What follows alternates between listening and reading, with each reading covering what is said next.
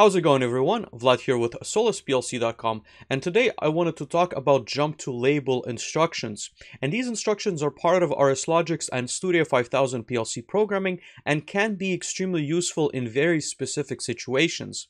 That being said, when used excessively or used without comments and proper structure can become problematic, and we're going to look at a few examples on how to set up these instructions for using in your programs, but we're also going to look at what kind of trouble they can create for programmers that come in after you and try to troubleshoot your code or try to add to it. So let's start working with a very practical example. So what I've got in front of you is an example of a palletizer that I've covered in a previous video, but essentially what it's doing is it's simulating the loading of cases onto a pallet. So there's going to be this infit section that consists of 3 rungs. So rung number 0, rung number 1, and then rung number 2. And when enabled, as you can see by the bit called pal_d0.2, which is the palletizer infeed enabled status, it's going to load these cases on an interval when there's less than 10 cases in the queue.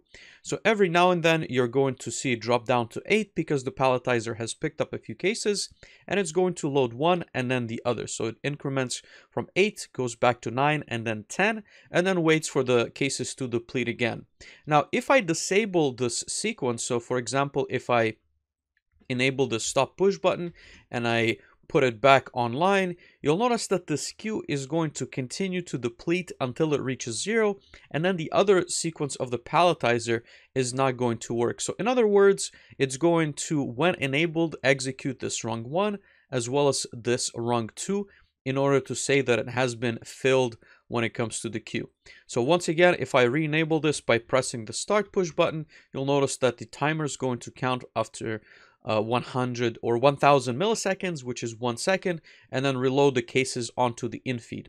Now, what can be done in this case in order to save, for example, some memory time or just make your code more efficient, is that when it's not enabled, there's no need to scan rungs 1 and 2 because regardless, they're not going to do anything. So what I can do here as an example is I'm going to add a label. So in case that the palletizer is disabled, I'm going to create a rung. So we're going to use an XIO instruction, convert this to an XIO, press on enter. So if it's not enabled, we're going to jump. Sorry, that's not going to be a new rung. That's going to be a jump instruction. So JMP is going to be the ticker. And here we're going to say palletizer infeed disabled. And we're going to have to create an associated label. So I'm going to go down to rung number 4, which then skips the other 2 rungs. And here what I'm going to do is I'm going to create a label instruction. So LBL, change that, and that's going to be palletizer infeed disabled. You'll notice that the errors went away because it now knows where it needs to go if the palletizer infeed is disabled. We can compile this code and press on enter. And so you'll notice, I guess, no difference at the beginning because first of all, it is not disabled. But one of the things that it does do is once we press the stop push button and then we put that back in, you'll notice that this disabled is going to jump to the label that we have in rung number 4. Now, at first glance, the logic remains the same since we have something that is just not scanning the bits. But you'll quickly notice that as an example, this greater than or equals to instruction is never going to read because the RSLogix 5000 or Studio 5000 environment is skipping this specific rung. So number 1, this full status is never going to unlatch. As you can see, the number of cases is definitely below 10, but it's not unlatching the full status bit. So that's going to be the number 1 problem that we'll notice, but that's just an indicator. That's not something that we really need to worry about.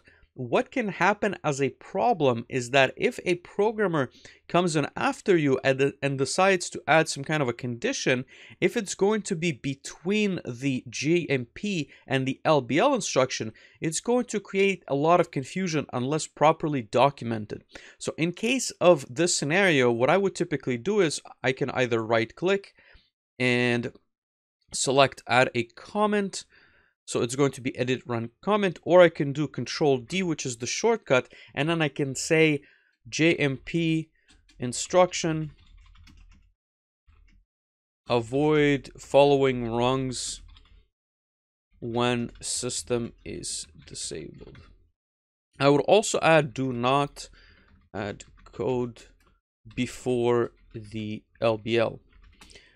So this is a comment that I would typically make for programmers that come in after me, because this will be essentially like a red flag if I do decide to use the jump instruction, so that they don't add anything that's going to be confusing. And let's look at an example of that. So for example, I can put this here, and obviously, as you would expect, if I add any rung, so for example, if I want to check the number of cases and send that data to any of my other systems, so let's see here, this is going to be pal underscore D1. So I'm going to use a move instruction. So as an example, pal underscore D1, that's going to be the number of cases in the infeed system. And I want to write that into number of cases at infeed, for example, to use in a different routine or for other purposes in different logic. So I'm going to right click this, create new number of cases at infeed. This is going to be a double integer, press on create, and I'm going to add this rung of logic in between the labels. Now what you'll notice is that, of course, this is going to always remain at 0, not only because this is actually, so let's actually test this out. So I'm going to start the palletizer infeed once again, and I'm going to let this number of boxes increment. And you'll notice that as it increments, it should go and start counting to 3, 4, 5, 6, 7, and it's going to update my number of cases at infeed. As soon as I stop incrementing this infeed, you'll notice that the number of cases should still deplete. So it's going down to 8. It's going to go down to 6 in a few seconds. It's going to go down to 4. But the number of cases at infeed is no longer going to be updated. And that's because it has been placed between this JMP and LBL instruction that is currently disabled. And what I'm showing you here is a fairly straightforward example, but it's a trap for new or novice PLC programmers. And what you should be doing is, instead of having this rung in number 3 in this position, you should be adding this below label. So I would not necessarily recommend adding it maybe here, maybe at the beginning of your program based on the context. But if you add it as rung number 6, let's look at the difference. So in number 6, or in this case in rung number 5, you'll notice that if we start the palletizer infeed, and of course toggle back the start push button, the number of cases is going to start incrementing. We're going to always update this number of cases at infeed. And if we disable the infeed, it's going to continue updating because it's not skipping those rungs. So once again, if I toggle the stop push button, and I put the enable status to off, what you'll notice is that the number of cases at infeed is going to continue being updated. And this is one of the interview questions that I would ask as well. If I place this instruction here, what do you believe will happen? So it doesn't take long to be very cautious of label and jump to label instructions. As I always mention, use them with caution. If you are going to use them, make sure to leave the comments. In any case, that's all I have for you today. If you have any questions about these instructions or otherwise, make sure to post them in the forum.